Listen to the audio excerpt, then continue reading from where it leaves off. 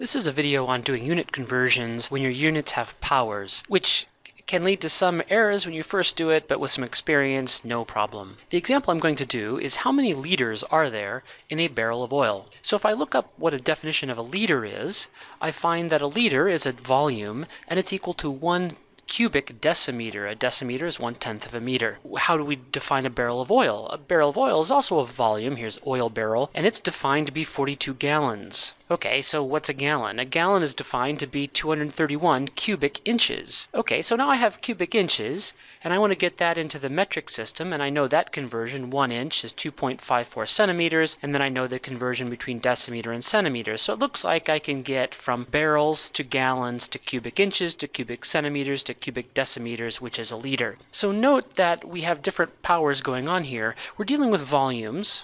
Dimension of volume is cubic length.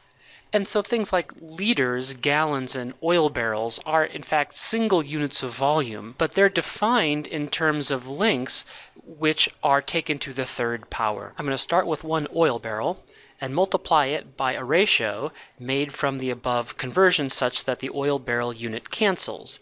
And that would be 42 gallons divided by 1 oil barrel. So that's going to get me into units of gallons, and I want to convert that into cubic inches using that conversion, so I can make a ratio such that the gallons cancel. 231 inches cubed divided by 1 gallon.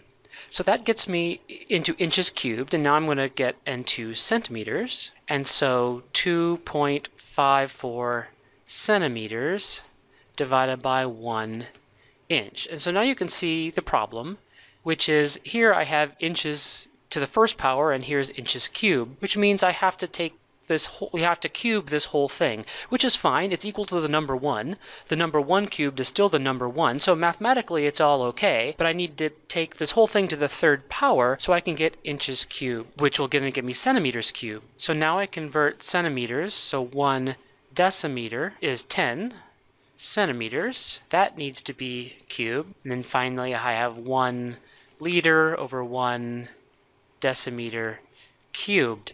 The trick is that everything inside this ratio is taken to the third power. So this is 2.54 cubed centimeters cubed. There's a 1 cubed that doesn't matter, inches cubed. And so this is 1 cubed decimeter cubed, 1 cubed centimeter cubed.